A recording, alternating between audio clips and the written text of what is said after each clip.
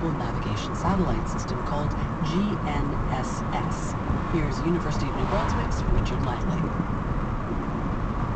So, GPS was there first, the global positioning system. It was developed starting around 1973. In 1978, they started to launch the first test satellites. It went through an extended testing period, and around 1995, it was declared fully operational. And at that time, widespread consumer use of GPS took off.